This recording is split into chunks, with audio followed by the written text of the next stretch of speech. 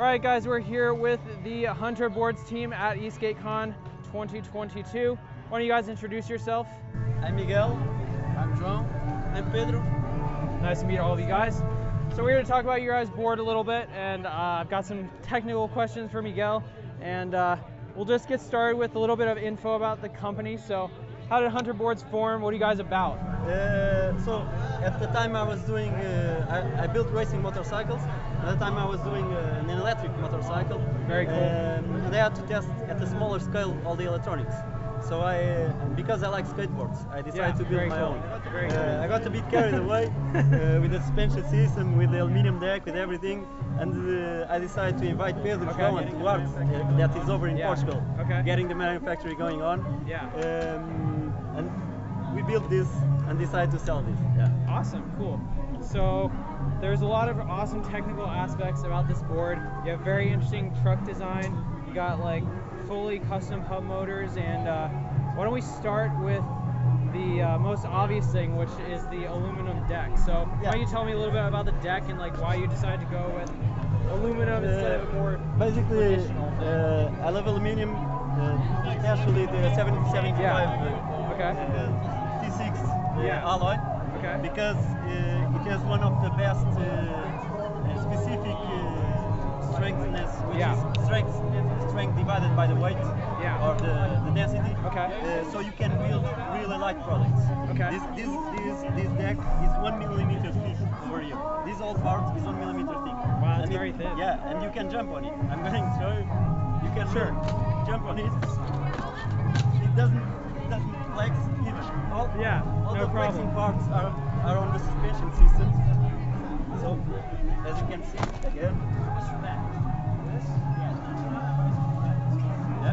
So all the flexing parts are in the suspension system, and this basically increases the stability while riding. Also, just the front wheel turn, again for improved stability. Yeah, that's very unique for a skateboard. Most of the time, all four of them turn. So actually, this was an accident. We were testing the motors. And the steering system at the back was broken. And they decided, what the hell, let's just fix it up. It won't turn at the back, but we'll still test the motors. And it was much more stable. So we decided to go this way. I can talk a bit about the motors. Alright, so for the Hunter board, you guys have fully custom hub motors, is that right? It's not really a hub motor, it's more a mix between hub and direct drive. Basically, you can see there's a space between the wheel and the motor. With Venturi effect, the air is sucked in and gets out on the other side. So basically, it's all the benefits of a direct drive motor without it being exposed to the ground. That's cool. So that improves the cooling a lot?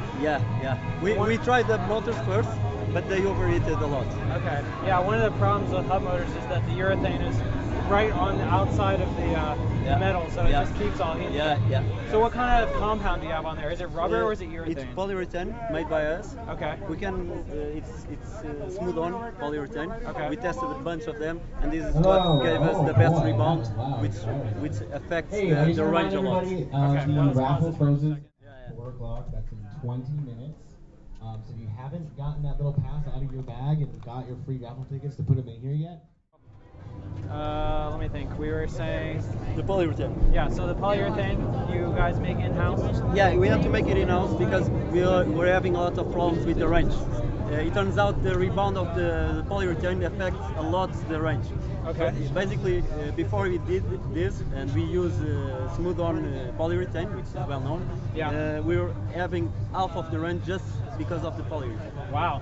That's crazy. A lot of people think, a lot of people don't really know exactly what affects range in a wheel, and I guess that's a really important thing to figure out. What I found out is that the A-series is an effect that is depending on the rebounding of the polyurethane. It's the main factor for it to lose the power while rolling. Interesting. Well, you have a very cool motor there. They are sensored, correct? All sensored. So Hall sensors. That's really nice. Cool. Okay, let's move on to the trucks. You guys have some very interesting trucks here, and it looks to me like the rear truck is actually different than the front truck. Because the rear doesn't turn. Right. The more complex system is at the front. So in the rear we've got quite a complicated set of linkages here, and your suspension is independent, right? Yeah, basically to tackle the problems with wobbles, our suspension, our vertical movement of the wheel is completely independent from the steering movement. That means that if you pass through a bump, the skate won't turn like a normal skateboard does. That creates a lot of speed wobbles. So like if you hit a pothole going like 25 miles an hour. Yeah, it won't turn. Okay, that's very cool. But it doesn't have to be a pothole. Sometimes when you are going fast in a normal truck skateboard, a little deformation on the road is enough for you to turn and lose control. I'm aware. Yeah. I've felt them before. Yeah. Fortunately, I haven't fallen to them, but I know what you're talking about. And this one, the vertical movement of the wheel is completely independent from the turning movement. Okay, so on the turning system up here, you have, on this design, you have normal urethane bushings, correct? Yeah, we are actually changing the design and sending this new design to all our current customers. This new design will allow for you to turn double as this one. Double, wow. Yeah. And because we have a lot of things to play in here, we can make it steeper at the beginning for you to cruise at high speeds. Yeah. Then softer in the middle and even softer at the end. So how does that work? It looks like you have a metal plate that's attached to like a swing arm or something here, and then it just presses into Basically, I don't know if I'm forced to do that, but you can. If you want to film it, sure. It basically goes like this. Okay? Oh, that's really cool. Yeah. So since you have such a big piece of urethane on there, does it to make a bigger difference on like how hard it is, on how it'll affect like the turning performance? No, it's much better than this one. And that's what I was saying, because you have a lot of space, you can tune different sections of the polyurethane to have different reactions. Yeah, okay. That's cool. So, let's see, what's next? So we have... One thing I would like to say is that because this is like a big heat sink. It's a what? A big heat sink. Everything is made from aluminium, so the batteries don't heat up, the motor controller doesn't heat up as well. Yeah. So one thing I noticed earlier, so one of the unique things about the Hunter board is you have a removable battery, of course. Yeah. When I picked it up earlier, it was very hot. You can tell that the heatsink is really doing some work on it. You want to, they want to come out of the of the batteries. Yeah. Just to show the removing of the batteries. Sure. The remote is the tool to remove these screws. The remote is the tool to remove these screws. So you put it here, you assemble it.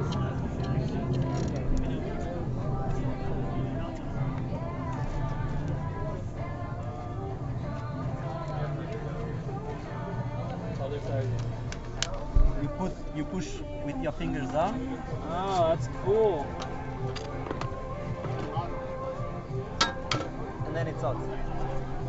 And it's all made of aluminum too. Right. That's so cool. It's really nice machining on there too. It's all cupped up because this is our test board. Yeah, of course. It's already That's to be expected. Yeah. So the Hunter board has a very unique remote. You guys will probably have not seen a remote like this before. It is made of what material? Aluminium as well. Okay, so it's full aluminum remote and aluminum throttle wheel, or is that rubber on there? Plastic. Okay, so plastic. That makes sense. Aluminum. Okay, cool. So it's very square. Did you guys pick the square design for any particular reason, or? I like minimalistic things. Okay. As you can see. Yeah. Cool. So you have it's a thumb wheel remote. Yeah, and you can basically program the Vesc settings from the remote. Really? You can not every settings, but you have a custom setting menu where you can choose max power, max brake power, throttle curve, and brake curve. So do you have a custom Vesc then? No, it's the Vesc from Lipsky. Okay, so how are you passing through the information? Is it through UART? We have UART. Okay. We built our That's really cool. There's only like 1 or 2 other remotes that are able to program. One of them is the Eovan one. Have you heard of Eovan? No. They're a big Chinese brand, but they have a custom Vesc, which is why they're able to do that. But that's cool. You're able to do it with a normal Our one. next step is to increase even the possibility for you to program on this. That's really cool. Like maximum speed, things like that. And so you also, I think this has magnetic charging, right? Yeah, but this is just a magnetic plug. It actually has USB, micro USB on the back inside.